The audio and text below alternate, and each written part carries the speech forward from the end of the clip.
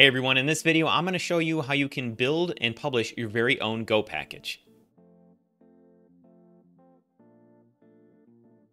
If you ever get into building multiple apps or services in a given language, you're very often going to come across a situation where you have to share code between those different projects. Now, often this can result in you copying and pasting code from one project to the next, which can lead to some pretty poor results because if it changes in one spot, you got to go change it in the other spot. In my case, it was logic around database access and how to manage in multiple Lambda functions for my Project Guardian Forge for Destiny users. Well, that's where creating packages that can be shared across those projects becomes a huge time saver. To follow along with this video, you're going to need your own GitHub account and Go installed on your computer. I'll be using Visual Studio Code on a Windows box, but you can replicate this on Mac just as well. Let's go ahead and hop into it and get started.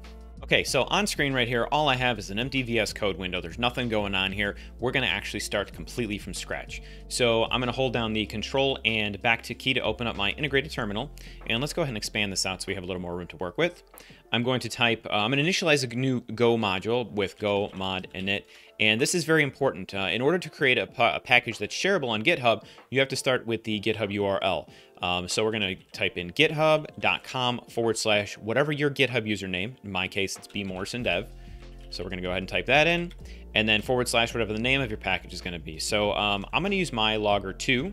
My-logger2. I used my logger1 when I was drafting the article, so we got to create a different one. Let's go ahead and hit enter, and here we go. Our go.mod file has been created. Now, if we inspect this go.mod file, you can see I'm using Go 1.17, and then I also have the module name set to exactly what we just set it for. So let's create a new Go file. We'll main.go because this is where the majority of our code is going to be stored. So next I'm going to paste in some sample code here. You can see the package name is mylogger, which is totally fine. It doesn't have to match the name of the package up at the top. But all we're really doing here is we have three functions: log info, log warning, and log error.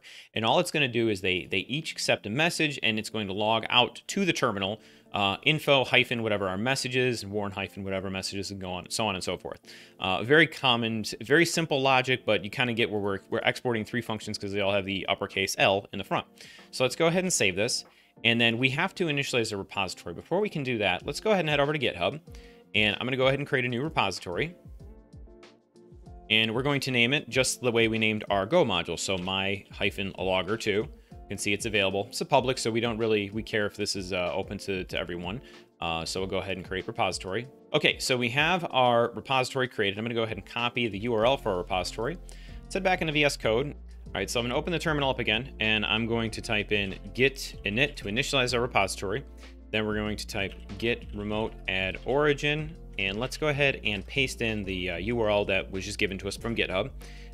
We're going to git add all of the files into our commit we're working with. Git commit ms initial commit. And finally git push. Oh, got a lowercase. Git push set upstream. And then set the name of the branch. Let's go ahead and push this and sync this up to GitHub. Okay, looks like we're all synced up. Now here's where the trick comes in. The way that Go tracks versions of specific repositories is actually done by tags within Git. So you need to know how to create tags. So in order to do this, I'm going to clear the screen out so we get a little more room to work with. And I will type in git tag, and then we'll put the name of our tag. In this case, it's v1.0.0 because that's the version we're going to be working with. And then we have to do git push --tags to push our tags up into GitHub. If you did this successfully, you should see a new tag's been created, just like it shows on this line. Now, if we head back into GitHub, refresh this page, we have our two files we created, go.mod and main.go. And then if we click on tags, you can also see here is that tag that we've created and pushed up. You want to make sure both of these are done before you kind of proceed. Now we're going to get into the process of actually utilizing our function. So I'm going to open up a different folder. I have another folder called Logger Tester because that's the name of the package we're going to create here. So now that this is open, yes, I trust the authors. Let's go ahead and open up another terminal. Now we're sourced in this folder. Let's type in go mod init. And we're going to initialize this as logger-tester. We don't need to put GitHub in the name of the package here, the module, because we're not really going to sync this up. This is really just for testing. So we've initialized that new package. Now here's where you can install your specific package you just created. So go git -u to update it, and we're going to type in github.com/ whatever your username is, in my case, bmorrisondev, /my-logger2. And if all is successful, we should see a message put out that we found the package, we found the version, and we're going to go ahead and add that to our project. Okay, we see my-logger2, v100. So now if I go to go.mod, we can also see, close out our terminal, on line 5, we are requiring that project that we just created. Now, if I create a new file here, main.go, and we're going to just create a generic Go function that we can execute, so package main, func, func, main.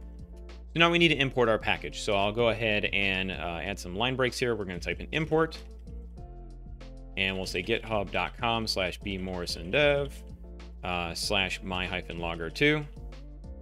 Save this, and now we should be able to utilize the functions that are within that package. So now we can do mylogger dot. You see, we've named it mylogger, so mylogger.loginfo, and we'll say this is an info message. And likewise, we'll do mylogger.log. Let's do warning, and we'll type in warning. And last one, do mylogger for the error message. And log error, it's broke. Why not, right? Have some fun with it. So let's go ahead and enter this. I'm going to open my terminal back up. Again, let's CLS clear out get me some space here, and I will type in go run main.go.